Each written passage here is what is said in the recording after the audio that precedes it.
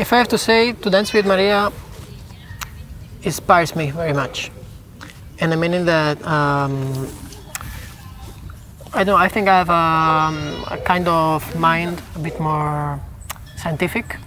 So I always took tango, and I recognize it with a big limit that I hope to have partially overcome.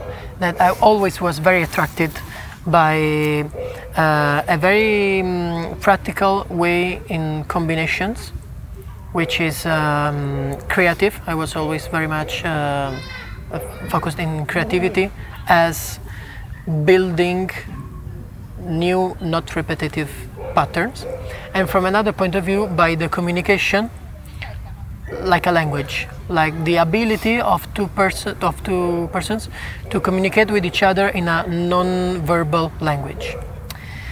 And Maria opened my eyes on a new word that is the communication behind the communication, which is to say that I can say a sentence, and this sentence, the sentence itself can bring with it a message that it's much wider and deeper and color behind it.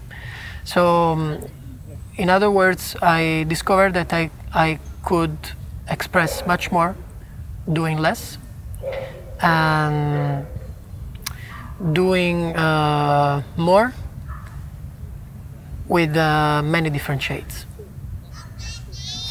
As for me, I have to say that I've been I believe in couple, and I think tango, it takes two to tango. And I was kind of looking for a match. And I would never before, I think, give in to the fact that we have to be two to tango, and so I would match with someone just to, because that's the way it is. So I did a rather solitary path, filled with a lot of different meetings with different influences, but I never felt like a place where I can develop and go deeper in things. And for this you need someone that is constant, that is there. So the multiplicity I knew, but I always felt that in fact I understood that I was waiting for something too big, like a good performer, I would say before that, a good person, a good performer, a good teacher. It's a lot to find someone that is complete. And so I was not looking for anything, but I was demanding on certain aspects that didn't match combination-wise. So it ended up very much in performances that I would feel that I was kind of I didn't have containment, someone who contains me energetically.